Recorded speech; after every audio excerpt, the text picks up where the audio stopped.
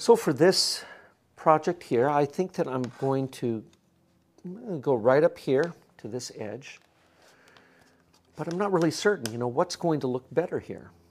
So with the mirrors, that's what I can determine. Let's take, for example, that I'm going to have a radial match right here. As you can see here, the wood is not very interesting towards the point. A lot more interesting onto the outside, but we're really not going to be using that. So if I take another section of the veneer, maybe turn it around and put it right here, you'll see that the wood is a lot more interesting towards the point.